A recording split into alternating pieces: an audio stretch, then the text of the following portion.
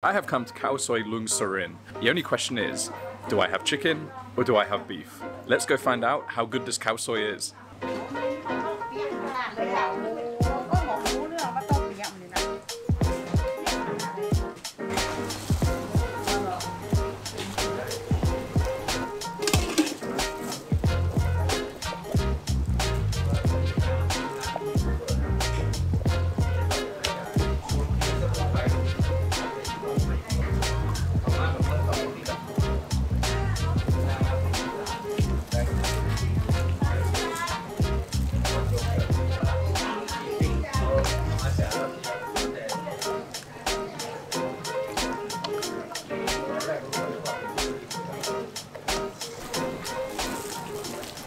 I cannot wait to try these two dishes of KHAO SOI.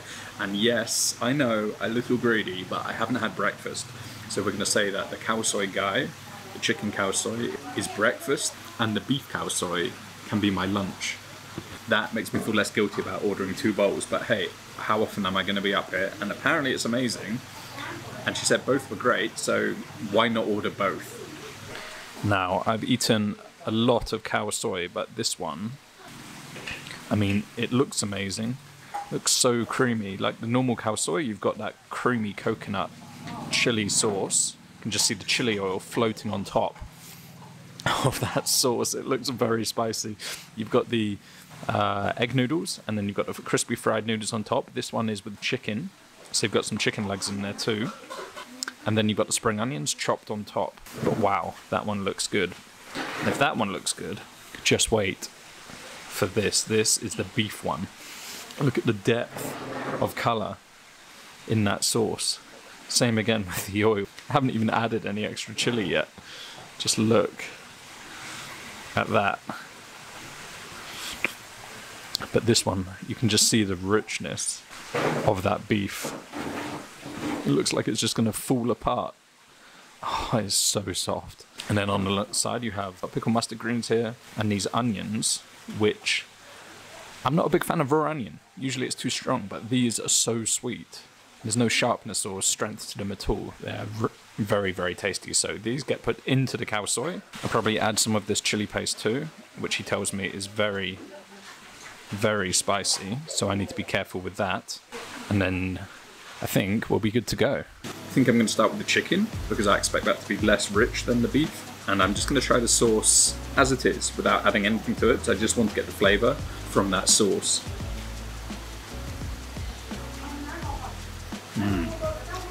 Such a clean sauce. Very, very chickeny. And that sounds strange, but chicken in the States and in Europe doesn't really taste of chicken. But here you get the depth of flavour from that chicken straight through the broth. Yes, it's rich and creamy, but it's very light and it's not as spicy as I expected. So I will be adding some of the chili paste, which they have warned me about multiple times, and you can just smell how strong and spicy that is. So first up, I think I'll add some of these pickled mustard greens. They look fantastic. A few of these sweet onions, which, like I said, normally I can't eat onions, but they're amazing. The sweetness that comes from the onion. And then some of this devil chili paste. So a good dob of that in there. Mix it in. Get those crunchy noodles all mixed in with that sauce. And finally, just a touch of lemon juice. Just to cut through that richness. I quite like acidity in my food, so let's go with that. That is looking much better now. Loaded, well, for my standards, with chili. Okay.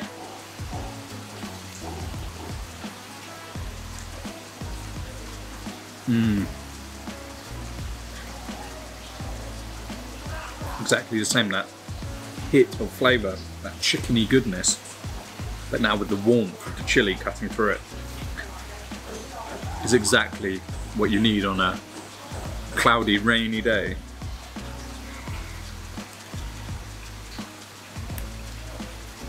You know what? On a lot of the other khao sois that I've eaten, it's very, very soupy. It's more like a noodle soup, but this, the sauce is a bit thicker and there's more noodles in the bowl. So that delicious sauce coats those noodles to perfection.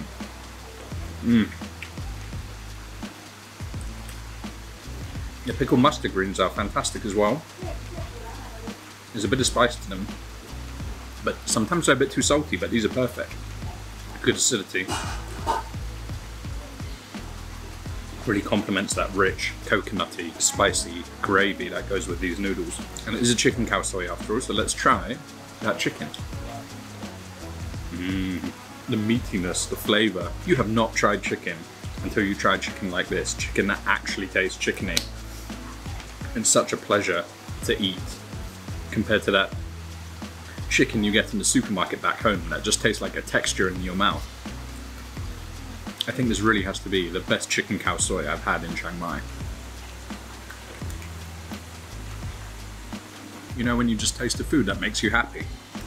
There are not many things that beat that feeling. Okay. Last spoon of the chicken khao soi. I can't believe how good it is. There are places in Chiang Mai which are known to have very good khao soi, and obviously it's each to their own, it's personal preference, but I've eaten at them and for me nothing comes close to that. Chicken done. Next up, lunch. We're moving on from breakfast to lunch and we're going to have the beef khao soi. That chili is spicy. They didn't lie about that. My nose is running, but that's not going to stop me trying this beef khao soi. And like the first one, like the chicken khao soi, I'm just going to try it on its own. And I think that's a good tip because it's very tempting to throw anything you see on the table into it. And actually, if you are scared about putting the condiments, you should put the condiments. Everyone puts the condiments in their food, so the turnover is high. You shouldn't worry about what's sat on the table. But do definitely taste your food first. So you know the level of spice, you know how salty it is, you know roughly what it needs. So that's what I always do anyway. Wow. It's a very, very smoky sauce. I don't know where it gets it from, but that might even be better than the chicken khao soi, but I'll decide that when I finish the bowl. First, the condiments. A touch of this lemon juice. Like I say, just to break through the richness, especially the smoke. But these mustard greens are sour anyway because they're fermented, so you don't need too much acidity beyond that. So get those mustard greens in there. Again, some of those onions. And then again for another spoon of that dry chili. I think we're ready to mix. Get all that goodness into that khao soi. Let's get that chili mixed through the sauce because you don't want a mouthful of that on its own. Okay, mixed to perfection. Now let's try that sauce. The chili makes all the difference. Maybe she gave me a less spicy version because I'm Phra and she felt sorry for me, but once you add all that chili in, it just takes it onto another level. Wow. The richness of that beef. And that's the beef where the smokiness is coming from. Maybe, I don't know what they do to it. Maybe they grill it before they stew it to get the smokiness into it, but it just gives it another layer of flavour. One which I haven't really tasted in khao soi, the smokiness.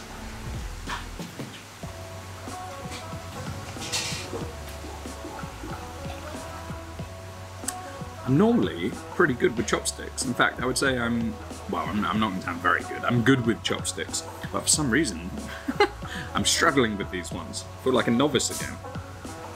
Let's get some of those noodles. Nice soft chewy noodles. Some of that beef and then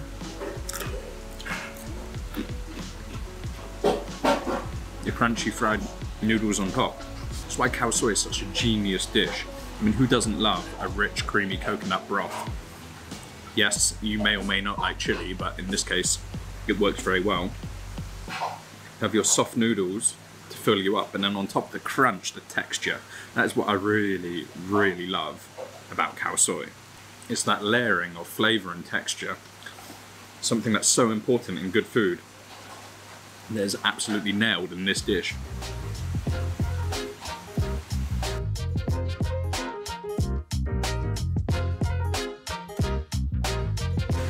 You know what? This sauce, it's going to sound weird, but this sauce very much reminds me of a sauce that my grandfather, who was Italian, used to make every Sunday. He used to make this rich beef ragu to go with pasta. He did add chili, but not like this. There's obviously a different way of spicing this sauce. But that richness and the thickness of that gravy, the beefiness in that gravy, is giving me a flashback to that memory of his beef sauce, which I didn't expect to have in a hill tribe village in Thailand. It is hard to compare between the chicken and the beef, but if you want something more light, still rich, but light on the stomach, go with the chicken. If you want something heavier, if it's a bit cooler up here, and you want something that really warms your body, as well as your stomach, I think the beef is the one you choose. Or you just do what I did and have both, and then you can't complain. And for the quality, the price is great too.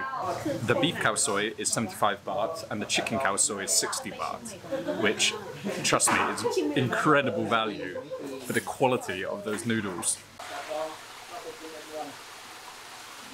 That's it guys, Chiang Mai's best khao soi. See you in the next video.